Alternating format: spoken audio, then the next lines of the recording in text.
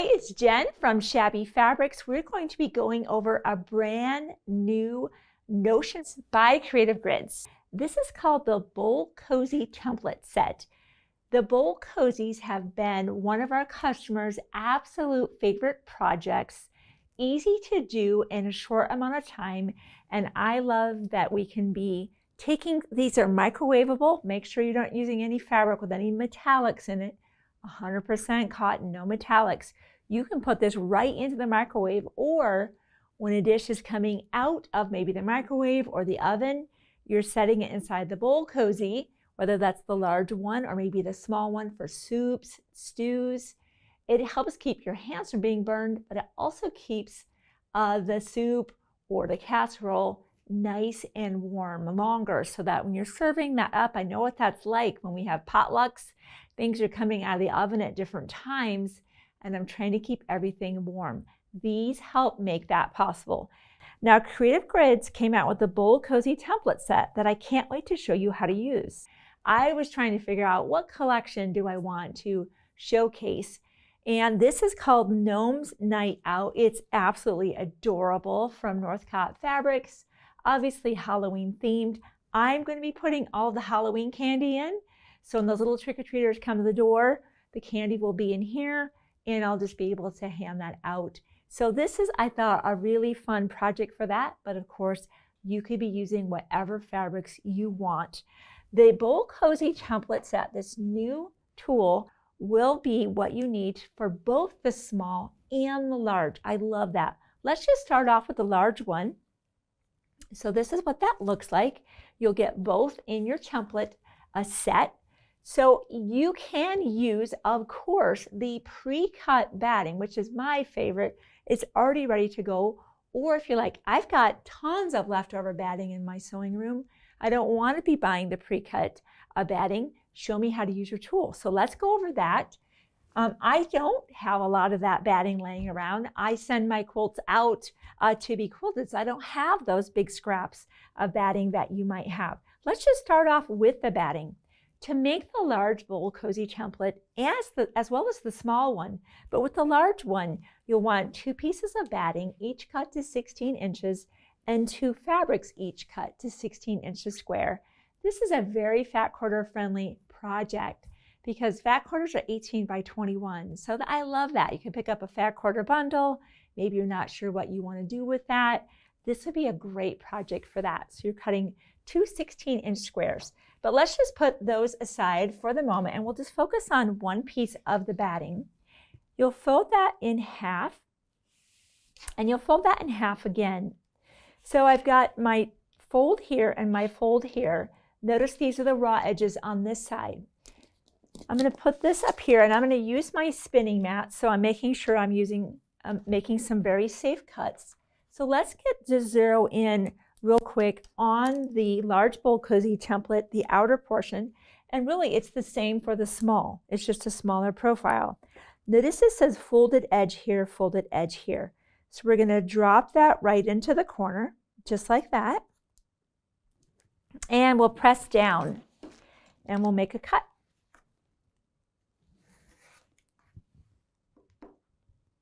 Make sure that's still in our corners. And this is where I like to rotate that, because you can imagine that does become a little bit of an awkward angle.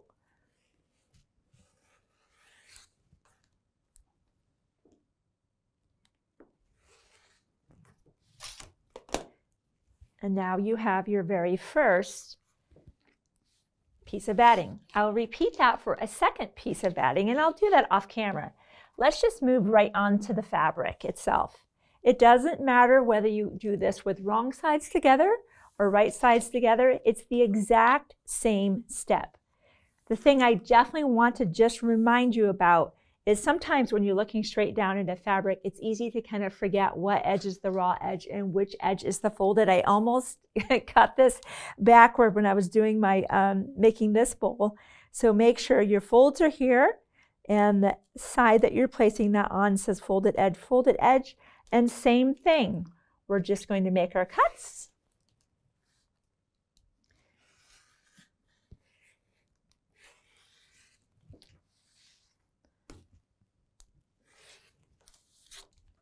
And just like that, we have this piece cut out, and now that will be placed right on top of that, just like that. So you're just going to stack those. Now I'll go ahead and cut out my other two pieces, and we'll move on to the next step of making our large bowl cozy. So I have both pieces of fabric and both pieces of batting. When you're placing them together, you just kind of, it's easier to almost see it on the batting side. And you're just trying to stack them together. If you're going to be making the small bowl cozy, it's the same steps. You're just cutting your fabrics to 11 inches and then the batting to 11 inches. Or again, you're using, if you want to just skip cutting the batting, this lovely, it's just such a soft, I wish you could feel this batting where that's already done for you. We have that in both the large bowl cozy as well as the small. And you'd be using the template for your fabric because that, of course, we don't know which fabric you're going to use. So let's put that aside. Once that's done and you've stacked the fabrics, you can choose to do whatever quilting you want on that, but you want to do something to attach those layers. It's easiest to mark it from the back side of it and see it from the back side. And I'm just going to do an X. If you can see the one I've done from above, I just did a simple X. We don't need anything fancy. You don't need to be an accomplished long arm quilter to do this simple project.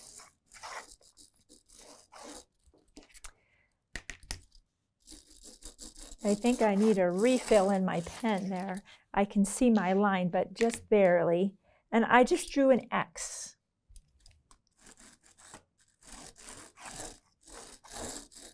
Make sure you're also using 100% cotton thread, no metallic in there, especially if you're going to be using that in the microwave itself. So I'm just going to do a straight stitch all the way across from side to side.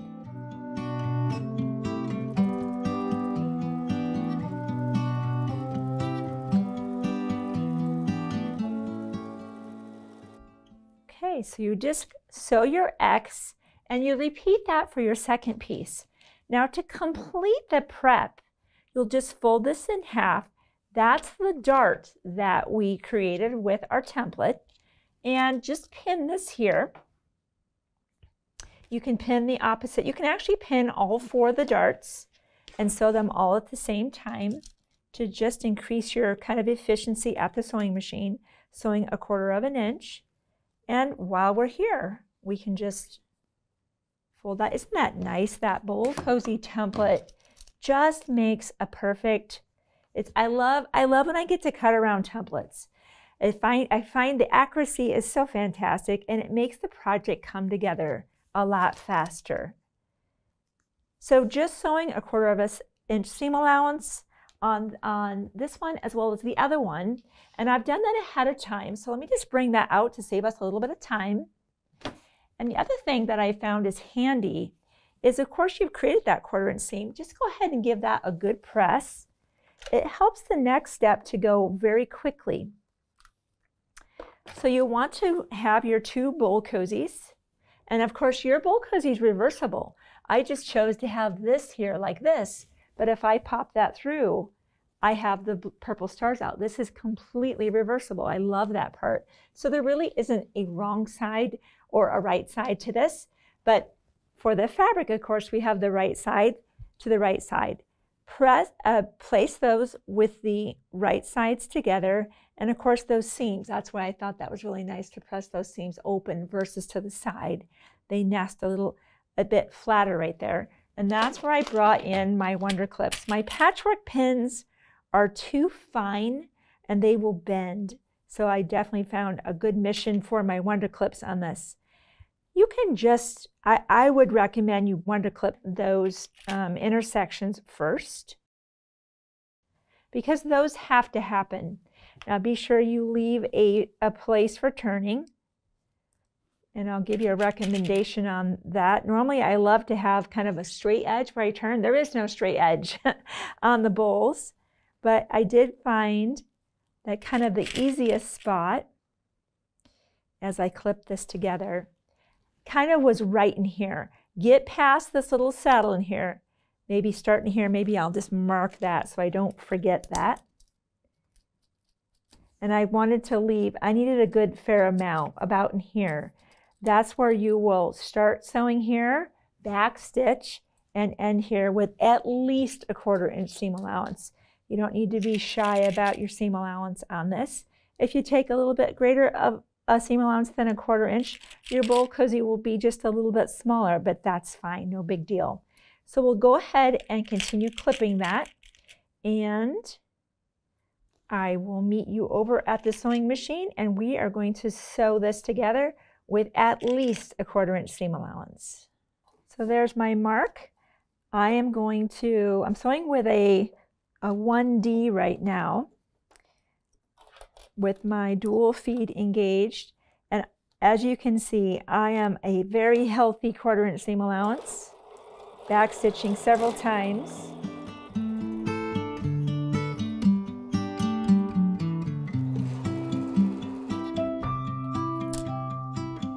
At this point here, sometimes I lift up just so it doesn't roll that over. Stop and just kind of pivot so you're going in that, because it kind of comes to a V, and continue.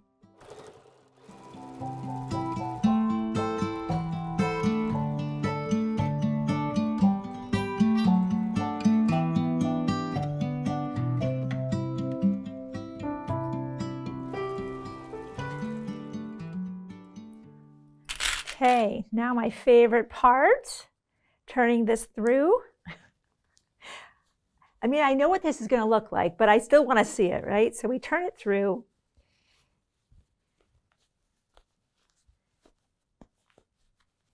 So once you have it turned, I get in there with my fingers, try to push everything out as best I can. I've got my clover point turner I'm definitely going to use here right now. The point turner is actually, it's more than a point turner. You've got the point, but you also have the curve. And that's exactly where I'm like, I know I want that tool with me. And I just run that right along the 4 corners, or 4 round corners, I guess I would call them. Get everything out. And I'm going to get that iron. It's all heating up. I find when I have to close an opening, which of course we do, I like to press that seam under by a 1/4 inch and press it. It seems to just help it stay in position better when I'm sewing everything closed. Let's get that one corner all the way out. This collection is just so cute with the gnomes. I don't mind cute Halloween. I don't like scary Halloween. I don't mind the cute little gnomes and cute little pumpkins. No scary stuff though. Now, another thing I should have mentioned to you, some people like to clip in that kind of valley where it came in like that, just to relieve a little bit of the stress in there and make it a little bit easier to turn. I didn't do that. As you can see, it's still working out just fine. But let's get in there and press right in this a little bit more. Now I talked about pressing that seam. Let's just bring that over. So if you've never done that before, it's bulky. Of course, you've got the batting in there. Some people even kind of carve out a little bit of the batting. I'm going to leave that in place and give at least a 1/4 inch press. Whatever you did for a seam allowance is the amount you're going to be pressing under. And once again, those wonder clips are going to come into play to help us close that opening. Just like that. I recommend, even though that's the opening, I like to clip all the way around, because once I roll this out with my fingers, I don't want this rolling back in. By capturing that, it prevents that from happening. So you see how I'm kind of pulling that out right there? And I can kind of roll that seam out. So I will continue rolling those seams and clipping those, because I want to have a nice crisp edge all along here. And then we're going to go top stitch this, which will, of course, close our opening. Make sure your top stitch is less than 1/4 of an inch. You can see I'm shy of that. So because we already sewed with 1/4 of an inch, we want to make sure that our raw edge is inside here. So you're going to sew with, I sew with more than 1/8, but definitely, I guess, maybe 3/16. So let me continue clipping and I'll be meeting you at the sewing machine, and we're going to finish up our large bowl cozy. So you can start anywhere, of course, and as I said, you know, I'm just going to pick a spot on my presser foot and keep it at, that's how I'm kind of managing that on the inside of this. I'm going to keep that visual and we'll have a nice consistent seam.